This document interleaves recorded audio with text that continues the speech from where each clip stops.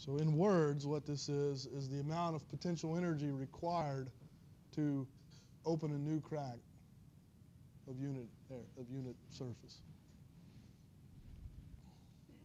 Okay, and so if you go to the lab and you test 100 samples, right, and you realize that all of them, it's 100 samples that are all prepared the same way, and you realize that all of them, at least statistically defined, in a statistically defined way, all of them break. When I say break, I mean, the sample breaks into two, it ruptures. All of them break at some stress. So the applied stress is equal to some critical value, okay? Then we'd say that this is GC, and that's equal to pi a critical. Let's see, there should be a, okay, yeah, pi critical. And this is called the Griffiths failure criterion. So this is the critical value of the strain energy release rate. So this is a material property. This is what, if you went to the lab and you did a setup like this, you could measure that every time, right? You know the crack length. These are material properties you'd know, and so it turns out that this is a material property. It's called the critical strain energy release rate, or sometimes this is referred to as a Griffith criterion.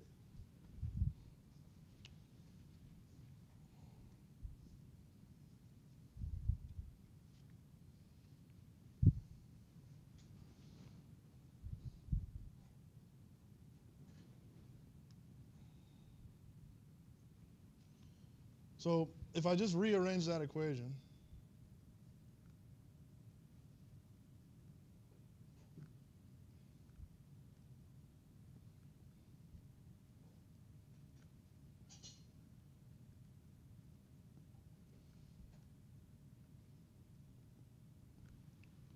so all I did was rearrange the terms in that equation. I get something that looks like this. And this thing is often referred to as the stress intensity factor, K. I'll put a little 1 there, and we'll talk about where the 1 comes from in a second. But so this is the stress intensity factor. So that it's related to G.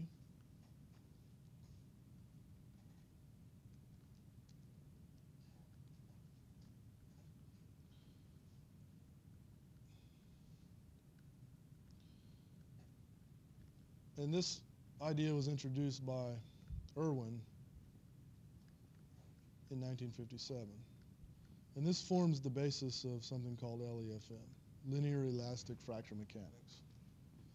Okay. So he introduced it as a way to account for the singularity in stress that occurs at the tip of a crack. And then, it turned out it is related to the Griffith criterion. So they're both material properties. You can measure, but they're related to one another. They effectively measure the same thing, right? The crack's resistance to propagation. Okay, it's far more common to see the stress intensity factor, reported.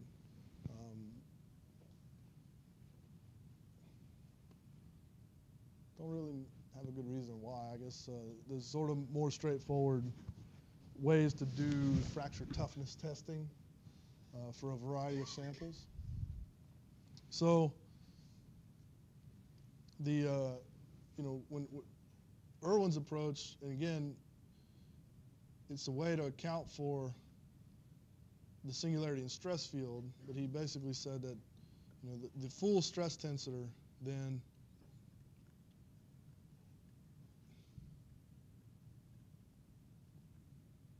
in front of the crack tip, where R is some distance from the crack tip,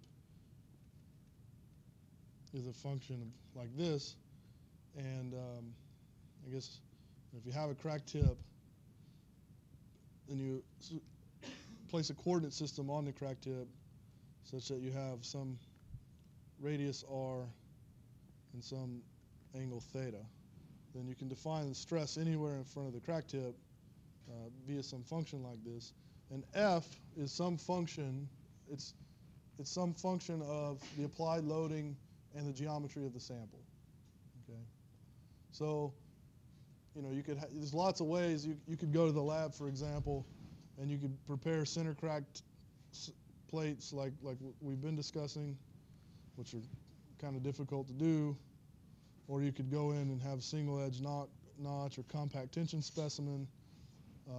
You can have many, many types of specimens that you can go and test, but the sort of geometry specific part would be contained in this guy, and you would always get the same. You know, if you did the test properly, you'd always, no matter what your sample geometry and configuration is, you'd always get the same stress intensity factor. And again, just to be clear, remember, at least like our one-dimensional definition of stress, right? Stress in 1D is like Young's modulus times strain.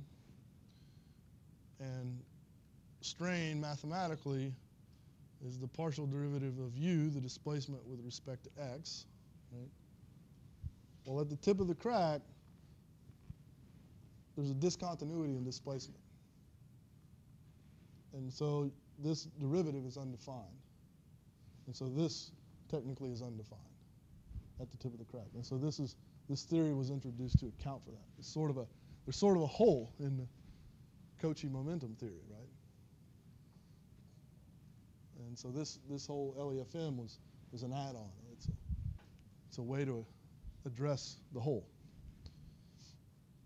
And so, you know, just also the square root of r thing, what you see is if you have a distance r and you looked at, say, one of the components of stress, like the hoop stress, the theta component, as you move the distance away from the crack tip, so the crack tip would be here at 0, then you'd get some, because of the square root dependence, you'd get some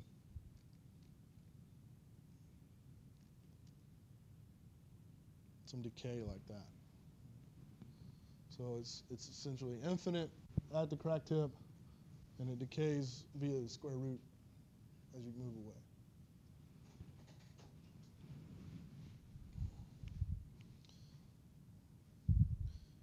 So I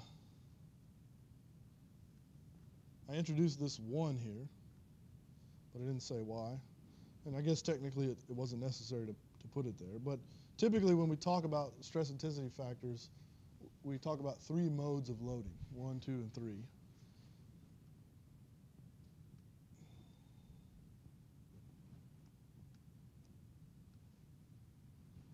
So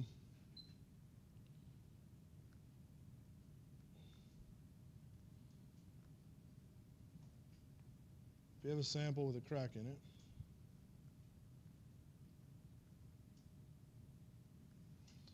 mode 1 would be the opening mode. So if I applied a load to the crack faces like that, that's mode 1. Right? And so this is the typical mode in a hydraulic fracture, right? Because we're applying a pressure to the interior faces of the crack, opening it. Right? So this is mode 1. Turns out mode 1 is probably, if you have fracture toughness data at all, there's probably 90% chance it's mode 1. It's the most common one to test. It's the easiest one to test, first of all. The second reason is most fractures grow in mode 1, it turns out. And a lot of times, even if they're initiated in sort of a mode 2, you'll get a transition to where mode 1 dominates the fracture propagation, typically.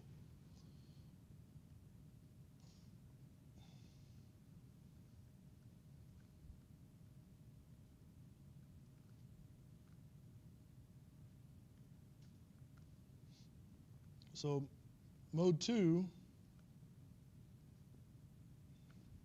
is sort of a shear mode. So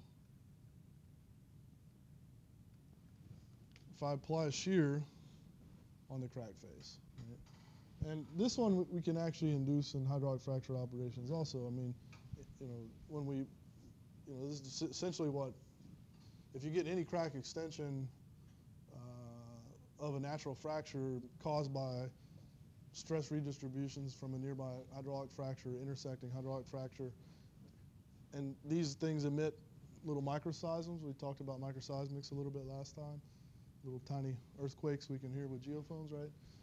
Those are, likely mode 2. Right? You're causing the fracture to slip a little bit and possibly a little bit of crack extension.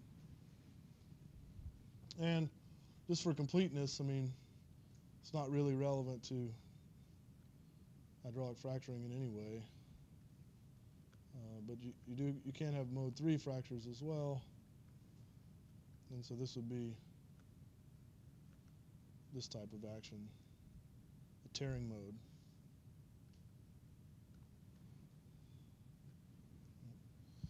And so then your total energy release rate can be related to the 3 fracture modes.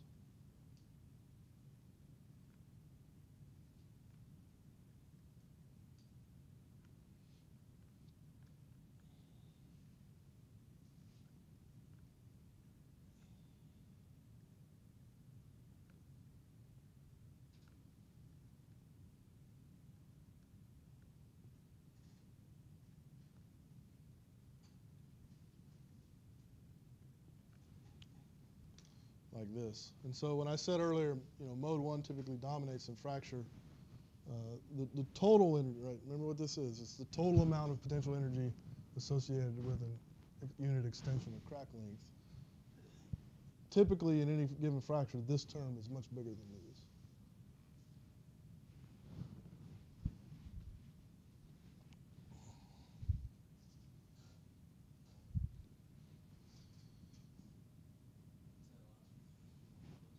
Yeah.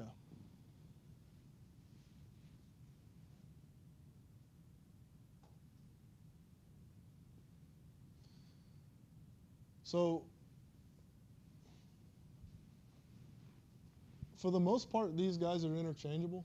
I mean, if I had a failure criterion that was based on G, but I gave you measurements in terms of fracture toughness. Well, I guess I never even mentioned what fracture toughness is. So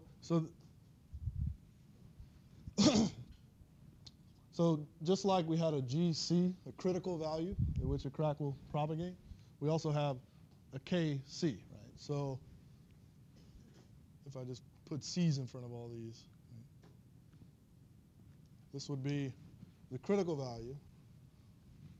So the critical value of the stress intensity factor. Okay, so that's at the moment that a crack will initiate. The value of the stress intensity factor at the moment the crack initiates. Okay? And it turns out that there's a special name for that, right? So the name is called the fracture toughness. Okay. So for the most part, these are interchangeable. If I gave you the fracture toughness from experiments, but you had some failure criteria in a computer code that was a function of the energy release rate, which would be the case if you were using cohesive zones, for example. You probably don't know what that is, but it's okay. However, I'm going to say that the stress intensity factor is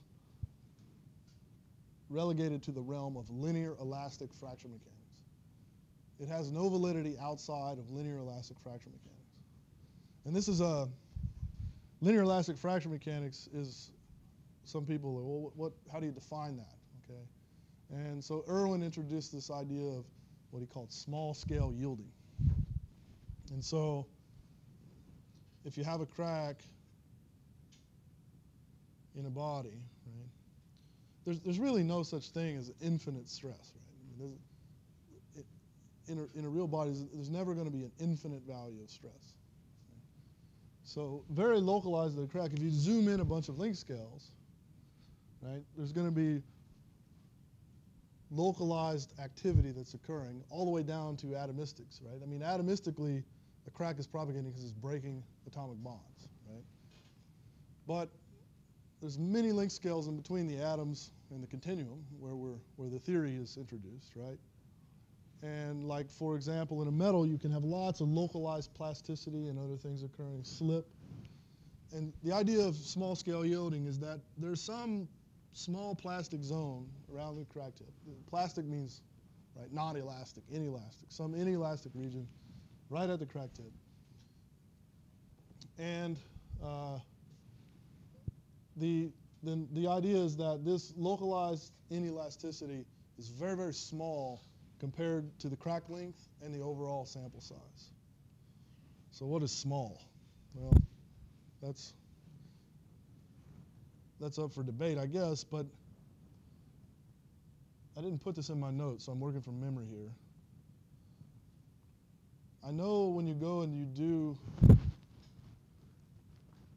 I think the ASTM, there's an ASTM standard for plane strain fracture toughness testing. I want to say it's like E399 or something like that. I'm really working from memory. I don't know. Okay. So this would be a standard manual you would use if you want to go to the lab and you do these tests. And in there, then there's an equation that says your final value of fracture toughness has to satisfy this equation.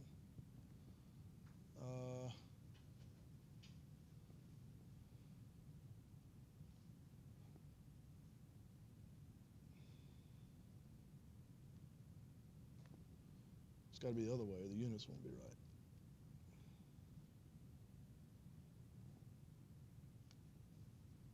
Again, I didn't have this in my notes. I'm working from memory.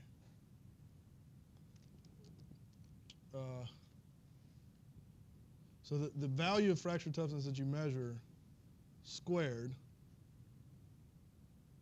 over the yield strength squared.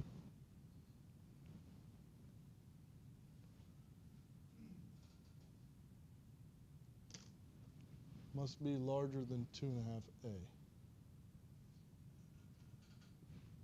That's the definition of small, I think.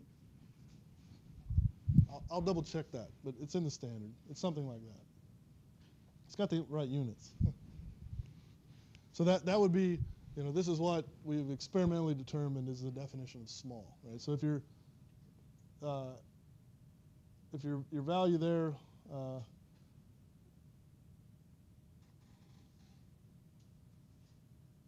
so if your measured value of that over the yield strength satisfies this condition, then you've satisfied small-scale yielding, and linear elastic fracture mechanics is valid. Okay?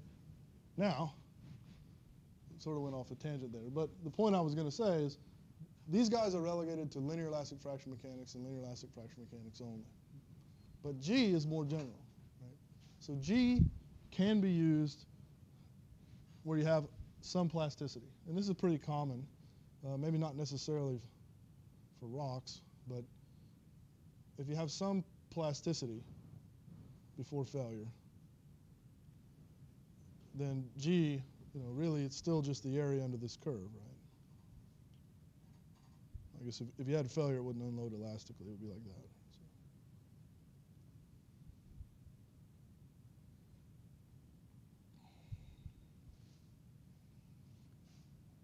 And the more common way to get something that's analogous to G is to use something called the J integral. And we're not going to talk about that, but the J integral it's just a sort of a clever way to come up with, even in a setting where you have plasticity at the crack tip, it's a clever way to come up with a value that's analogous to G. So again, it represents the same thing. It's the total potential energy required to extend a crack of unit area. Okay, so then in a simple hydraulic fracture application, then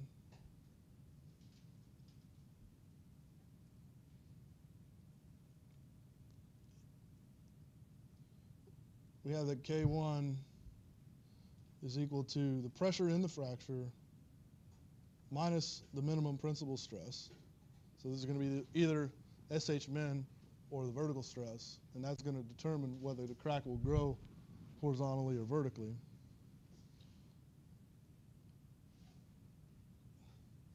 Over pi L, where L is a fracture half-length.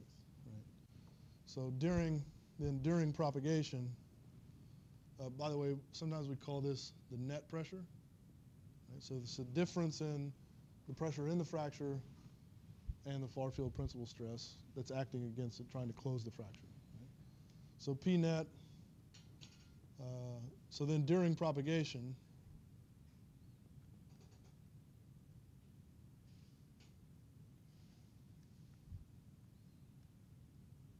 P net is equal to K1C over pi L. And so this would be, there's some assumptions there that this is plane strain, semi-infinite body, half fracture length L.